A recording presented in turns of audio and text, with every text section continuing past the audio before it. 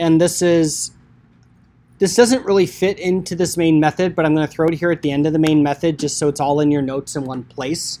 And this is a method that we definitely need to be familiar with, that until now we couldn't really see how best to use it.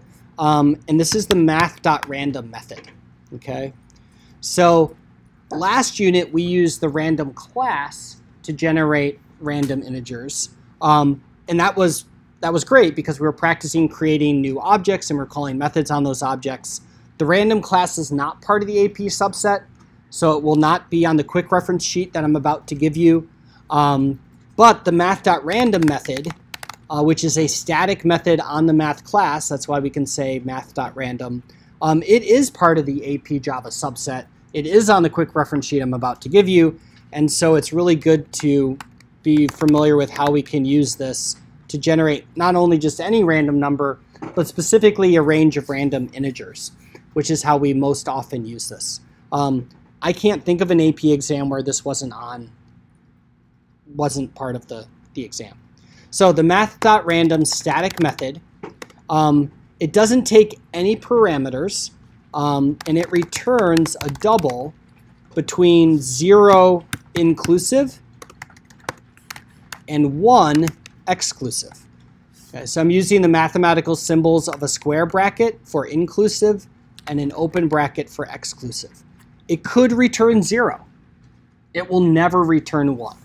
Okay, it might return 0.99999, but it will not return 1.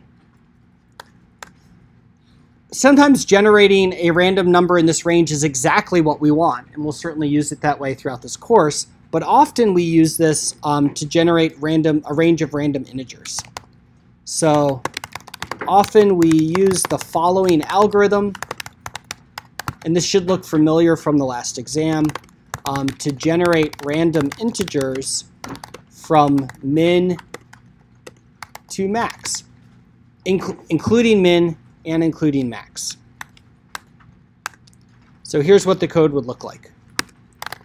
Int n equals, and we'll break this down piece by piece.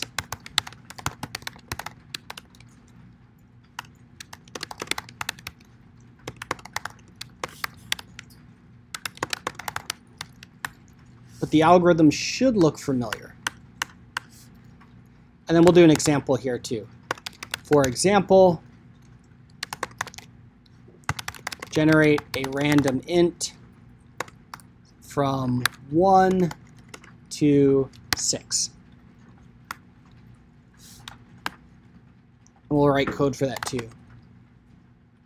So this is like our die roll example from before.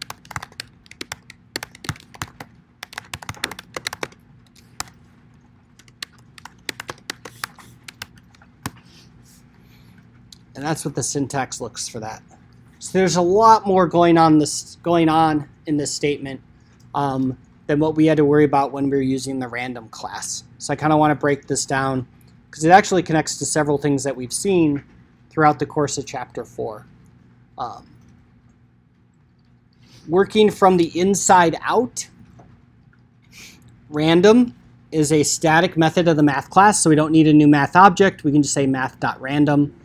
It returns a value between 0 inclusive and 1 exclusive. So it might return 0. It might return 0.99999. We then multiply it by 6. So the smallest value would be 0 times 6, which is 0. The largest value would be 0.9999999 times 6, which would be 5.99999. Okay? After that, the next part of the operation, we've completed this part of the expression. We now add 1 to that value. So the smallest value would be 0 plus 1. It would be 1.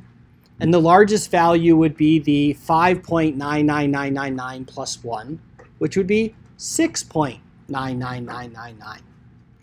So we've evaluated this entire expression. The next step is to cast it to an integer. So here's that cast operator, another new concept from Chapter 4. When we cast a double to an int, we truncate it. We get rid of the decimal portion. So 1 would just become 1, but 6.9999999 would just become 6. It does not get rounded. So then we'll assign that resulting integer to die roll. So it could be assigned a value of 1, it could be assigned a value of 6, or anything else in between the two.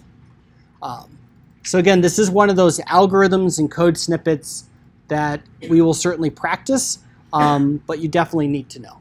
Falls in that category.